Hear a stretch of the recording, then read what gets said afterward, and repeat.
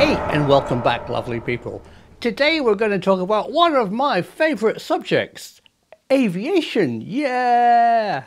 And specifically about jet engines and how they work. What Frank Whittle invented was a way of pushing hot gas out the back of an engine and pushing the plane forward. It's amazing, but it's actually quite inefficient. The old propeller turning and pushing the air backwards, an air screw is the other name, works really well.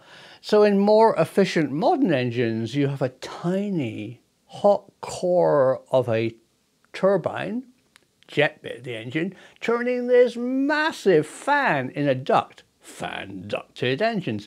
And they're very efficient and a lot less polluting to the world, but there's still something that comes out the back. So I'm British, so I'm going to call them vapour trails. So vapour trails are caused by the exhaust of the jet portion of the engine putting out its gases and tiny unburnt bits of carbon from its carbon-based kerosene fuel into the high atmosphere.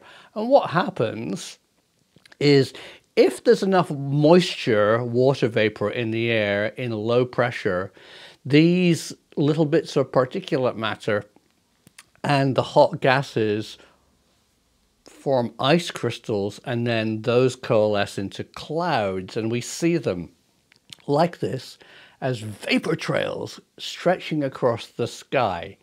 Now I'm going to tell you a bit of a secret and very much a personal story about the hidden truth of vapor trails. So I've talked in the past about my family, and we lived on the west coast of Scotland at the bottom of the Mull of Kintyre in a beautiful house overlooking the ocean. But we also saw something else. We saw high up in the sky the vapor trails, the contrails of transatlantic flights transiting from the North America over to Europe. I mean, these weren't planes that were going to land in England, in Britain. These were planes going elsewhere, but they were all crossing the Atlantic. And that route, that northern Atlantic route, just happened to be visible from our house. We were in that Prestwick air control zone, which is part of the control route over the North Atlantic. And, a lot of planes fly over it. And my father, bless his cotton socks, saw something very interesting, which was very, very well observed. As he spent his day looking for smugglers, I really mean it, he spent his day out the front window looking for ships out at sea, and he saw a lot.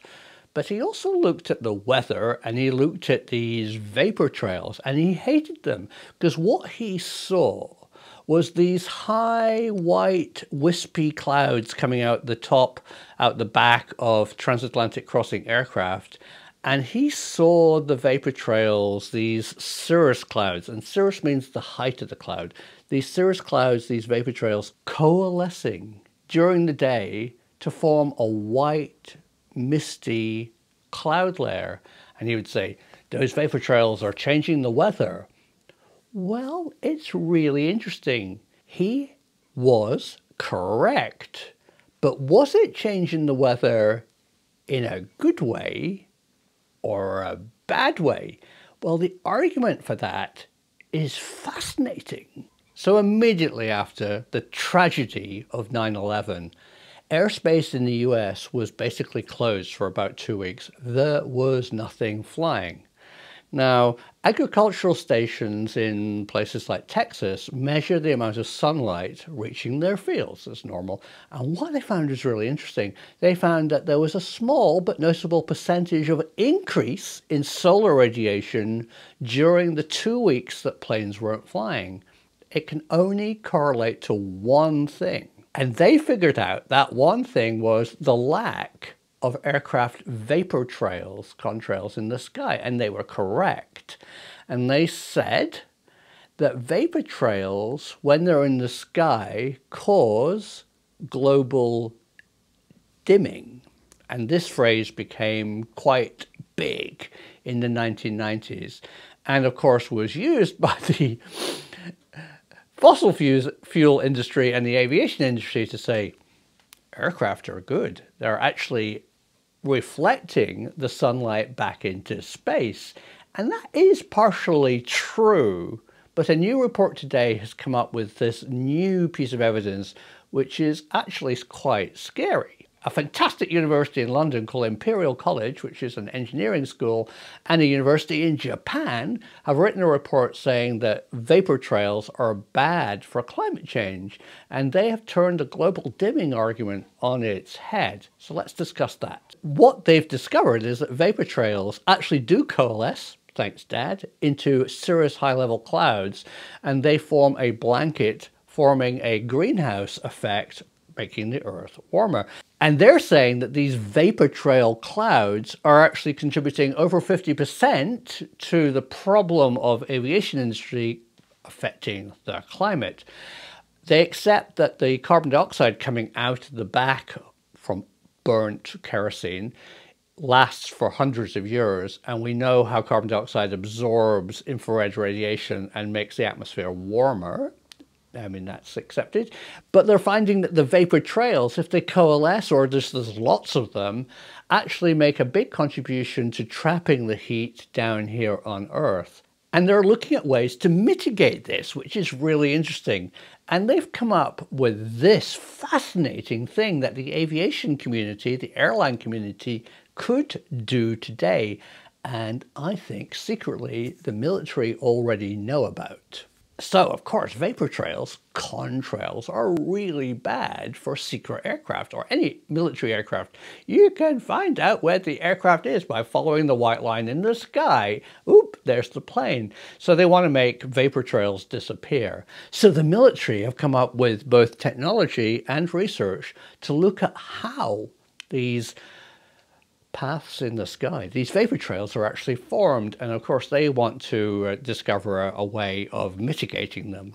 But the aviation, the airline industry also need to get rid of them if they're actually causing 50% of global forcing. So this new research has found something extremely simple, and I think extremely hopeful, that both military and airline industry can do. They found that if you can measure the humidity of the air at the layer that your flight level that you're flying at, and alter your flight level maybe just by a couple of thousand feet up or down, you can mitigate and cause no vapor trails. And no vapor trails are a good thing. Do you work either in the military or the airline industry? And do you have a way of measuring the humidity? I know you have outside air temperature gauges and wind speed. You can compare your ground speed with your true airspeed. But can you measure the amount of water vapor in the air that will make a contrail visible or not visible out the back of your aircraft? I wonder if you can, and that's what I'm asking today, because I'd love to know the answer. B2 pilots out there who watch this channel, I know they do. Do you have that instrument in your cockpit that shows you that you're likely forming contrails? Do you have a rear-looking camera? I don't know. And in the airline industry, what do you do about it? I think you probably don't do anything because you are locked and told and instructed under instrument flight rules to fly at a set flight level, and you're not going to alter it by a couple of thousand feet. I mean, I know you can request it, but I don't think at present you're doing that.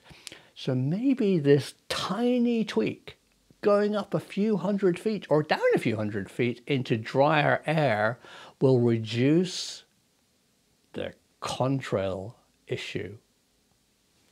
The truth is up there.